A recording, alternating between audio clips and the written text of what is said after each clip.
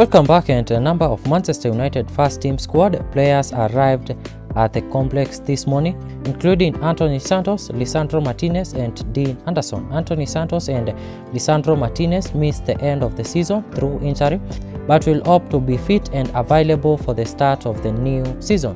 Donny Beek was also seen as he continues his road back to fitness, while highly rated youngster Kobbie Mainoo also drove through the gates. A van carrying Mason Mount was also seen arriving at Carrington ground, with the anticipation that his transfer from Chelsea could be confirmed in the coming days and he could make his debut against Leeds in Oslo next week. As you can see, some of Manchester United players are back to prepare for pre-season. Give your thoughts in the comment section, and thank you so much for your time.